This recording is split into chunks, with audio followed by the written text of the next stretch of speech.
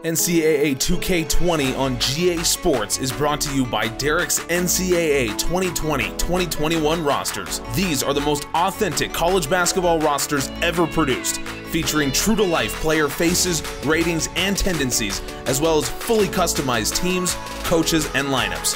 Check out the Patreon featured in the description so you can get the roster when it drops, plus monthly updates. Come be a part of the most ambitious project in sports gaming by clicking the link in the description. Welcome to the NCAA 2K20 Awards Show. We are going to highlight the best coaches, the best players that we've seen in NCAA 2K this season, and obviously we have absolutely no shortage of people to talk about and achievements to go over. And first, let's start off with the Coach of the Year in NCAA 2K20. Is this any surprise? It's Mike Krzyzewski from Duke, the only coach to lead his team to an undefeated record. I mean, not much more that we can say about that than that for him. Krzyzewski and Duke, oh gosh, apologies there. They, went 17-0, number one seed, and or presumably number one seed here. And there's not much more you can say about that, with dominating wins over basically every team that they played. Yep, you're absolutely right. And in a difficult ACC conference, Duke made it look real easy no matter who they were playing, so you got to respect him for that. Congratulations to Coach K. Let's move on to our Defensive Player of the Year, and this is one that we talked about all year, and it should be no surprise that E.J. Montgomery is going to take home the Defensive Player of the Year award. But what may be surprising is how close the margin is between Montgomery and Alahan Demir of Minnesota. What ended up being the difference between Montgomery and Demir? Honestly, it just solely came down to some rebound rate here. We had rebound rates of 16.6 for EJ and then 14.5 for Alahan. That's kind of the only stat that really set them apart, as in terms of defensive stats, they were only mere margins away from pretty much everything, and then they reversed each other. In terms of like steals, like EJ had 1 steal, Alahan had 0.4, whereas blocks, EJ had 1.5 and Alahan had 2, per game. So it was just, slight things like that we looked at and we're like, okay, one player's better here, the other's better here, so we needed something to set them off. And defensively, if you're able to get the boards, you can get the job done for your team. Yeah, absolutely, and that's really, like you say, what it came down to for us. Rebounding is such a big part of what makes you a good defensive player. On ball, both of these guys are excellent. In the post, both of these guys are excellent. And really what it came down to was E.J. Montgomery is a better rebounder. He was able to set his team up in transition at a better rate with more efficiency than what Demir was doing. So while the margin may be close, E.J. Montgomery takes home that award. Let's begin with our positional awards. Let's move to Center of the Year. This is an absolutely stacked field, and congratulations to Matt Harms of the Purdue Boilermakers, who really came on strong in the conference season to seal this award. Yeah, and no surprise there. Like you said, during the conference season, out of conference is great and all, but you know what? Purdue going 10-0 in conference with Matt Harms, I think he had a 30-30 game in that, and along with that, right? It's just amazing stuff, and he was the leader among centers in PER, efficiency, and rebound rate. So he usurped, I think, James Wiseman here, that a lot of people saw as a dominant center, and as a Buki as well, from KU. Both those guys finishing 2nd and 3rd respectively. But yeah, Matt Harms, phenomenal stuff from him. Yep, you're absolutely right. And not only is he the leader among centers in rebounding rate, he is the nation's leader in rebounding rate, and he is also the nation's leader in double-doubles, the nation's leader in rebounds. Everything that you want from a center, Matt Harms brought to the table, and he will certainly factor in when we get to the Player of the Year discussion. Talking about the Player of the Year, here is another guy that we knew was going to take home an individual award, E.J. Montgomery. Congratulations to him for being named the Power Forward of the Year. What else can you say when you compare him to his contemporaries in that position? It's not even a competition. E.J. Montgomery was the best player. And it's no disrespect to Jordan Brown and Demir Cosby Roundtree, who finished 2nd and 3rd respectively there, but EJ just had a phenomenal year. He putting up, 20 points, averaging 20 points, and the next closest was Jordan Brown at that 12.7, is phenomenal. So, hats off to EJ, and, we'll see where this helps him land in Player of the Year then. Yep, absolutely, absolutely. We've seen now probably 2 frontrunners for that Player of the Year award. Moving on, we get to the Small Forward of the Year, and this was a very interesting discussion that our committee had when determining this particular award, because the wing positions, they have to be so versatile, they have to do so many things, and so it came down to a guy like Precious Achiuwa from Memphis, who was a stat sheet stuffer, but at the end of the day, we had to look at Xavier Sneed from Kansas State. Congratulations to him, averaging 11.5 rebounds, or 11.5 points, I should say, 5 rebounds, adding an assist. This guy may not be putting up the numbers in all the other categories that Achiuwa was, but when it came down to who his team needed the most in big moments, when it came down to scoring, that was where Xavier Sneed really set himself apart. Yeah, absolutely, and shout out to TJ Holyfield from Texas Tech. I know we've mentioned a few Texas Tech boys in here before. I think TJ Holyfield was probably the one that was underrepresented the most out of the group from there.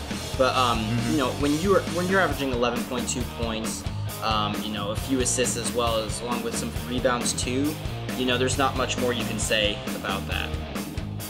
Yep, absolutely. And Kansas State as a team probably has not gotten the respect from us that they deserve. They'll be looking to prove us wrong in the NCAA tournament. Let's move on to Shooting Guard of the Year, and here is another Texas Tech player that we've talked about all year, Chris Clark. We know how great he's been, but at the end of the season, he just started to peter out a little bit in terms of his production, where Joshua Langford from Michigan State, he had 2 of the best games that we've seen from an individual when the Spartans took on Michigan. He is a big reason why the Spartans had the turnaround of the century to make the NCAA tournament after starting 0-9, and that is why Joshua Langford is the NCAA 2K20 Shooting Guard of the Year. Yeah, absolutely. And, big shout out to another favorite of mine, Jared Roden. We talked about him all year. As you said, Chris Clark, probably the best shooter of the year. I think he actually did average the highest points of a shooting guard, of a starting shooting guard. But yeah, Josh Langford, man, just came out of nowhere. Michigan State came out of nowhere, and you know what? He's a huge reason to that. So big moments, big player, Josh Langford, congrats. Absolutely, absolutely. Led all shooting guards in efficiency, as well as estimated wins added, which you can never derive too much from that particular number, but it does show you that Langford was incredibly valuable to his team. Moving on to our final positional award, the Point Guard of the Year. This is another one, much like EJ. This one has been locked up for a long time now. Tre Jones from Duke has had one of the best seasons that we've seen, leading the nation in points, averaging 21.4 points a game, as well as 5.2 assists, which is second in the country. Congratulations to Duke's point guard. Yeah, not much more you can really say about that. I mean, it's the same thing as power forward, you know. Xavier Simpson was close. Anthony Cohen was close. Anthony Cohen Jr. was close in, you know, relative terms. But Tre Jones just blew everyone out. And he led every point guard in sabermetric statistics as well, which is just insane for, you know, Duke's leader at this point. So hats off to him. And when you talk about that, when we mean sabermetric statistics, we mean everyone. When it comes to PER, when it comes to efficiency, when it comes to game score, when it comes to estimated wins added, when it comes to assist rate. I mean, this guy had just an unbelievable year, and I mean, I'm sure that you're tired of hearing about Tre Jones at this point because we talk about him all the time, but with good reason. This guy is one of the premier players in the country. Let's move on to the penultimate award. It is, of course, the Freshman of the Year. And what else can we say? There are three guys on this list that are all very well deserving, but James Wiseman, when you look at what he did towards the end of the year with the Memphis Tigers, just edging out Vernon Carey, who himself had a great season with Duke. But man, James Wiseman, by the end of the year, looked like one of the most dominant players in the country. Absolutely, and him, and it's no surprise to see two Memphis Tigers on there, but him and Precious Achiuwa, you know, both making the list at 1 and 3 really goes to show how good this Memphis team really was, you know. No surprise Vernon Carey's on there. He did tail off a little bit towards the end of the season, but I think that's because Tre Jones heated up and, you know, really stole the show for Duke, so. Yep. I think you're right about that. Congratulations to Mr. Wiseman. And now, the main event, what you've all been waiting for. Let's talk Player of the Year. We'll count down from 5. At number 5 is Udoka Azubuike from Kansas, one of just 2 players in the country to be averaging a double-double. Congratulations to him. He's a big reason why the Jayhawks have made the NCAA tournament. Absolutely, and coming in at number 4, we have Mr. James Wiseman, who just won Freshman of the Year. Coming in at number 4 here, I mean, like you said, just such a huge player down the stretch for his team, all season for his team, consistent. I'm sure he would have liked to finish with a double-double, but finishing with 15.7 points and 8.3 rebounds per game, on average per game, is still outstanding for a freshman player. No doubt, no doubt.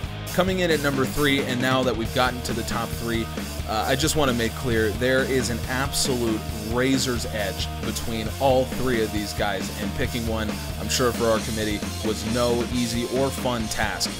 At number 3 is Tre Jones from Duke, and now we talked about so much about how he was the favorite for Player of the Year, and when it came down to it, Jones was putting up absolutely gaudy numbers that we've already talked about.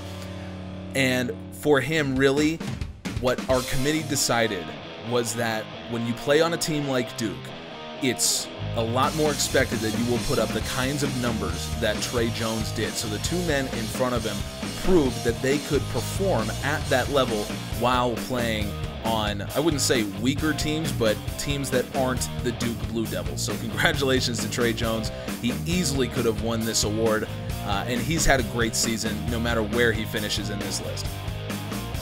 Yeah, absolutely. And number 2, it is Griffin's favorite player, I would say. But the committee also do love E.J. Montgomery, and you know what? He's taken home Power Forward of the Year. He's taken home Defensive Player of the Year. Unfortunately, he won't be taking home Player of the Year. And that may come as a shock to some of you all, but when you see who wins this award, you will see how razor thin it is here.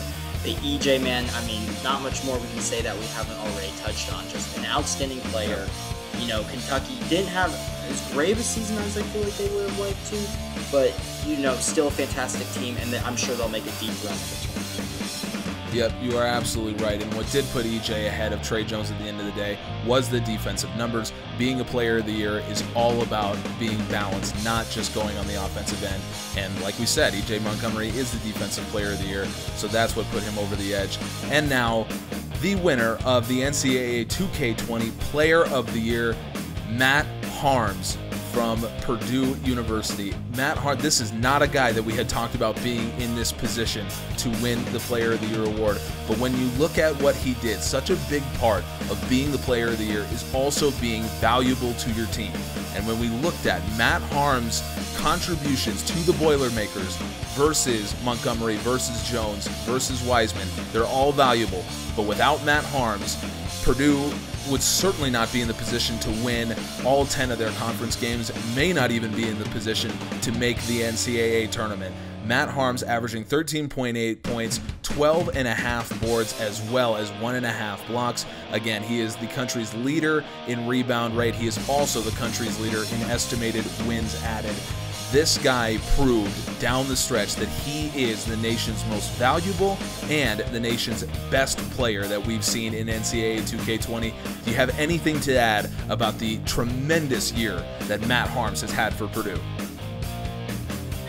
Not much more to say other than I agree with all of that. I don't think Purdue's in the position they're in without him.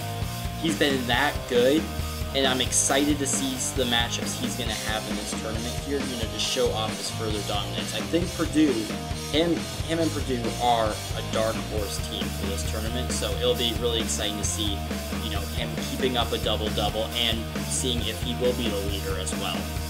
Yep. I think you're absolutely right, and we can tell you, of course, all 5 of these players are on teams that have automatically qualified for the NCAA tournament, so their seasons are not yet over, and I'm sure all the individual gold that they've won would pale in comparison to winning that NCAA tournament trophy for any of these guys. Thank you so much for joining us for this episode of NCAA 2K20. Up next, we have the final rankings of all 36 teams in our series. You will not want to miss that.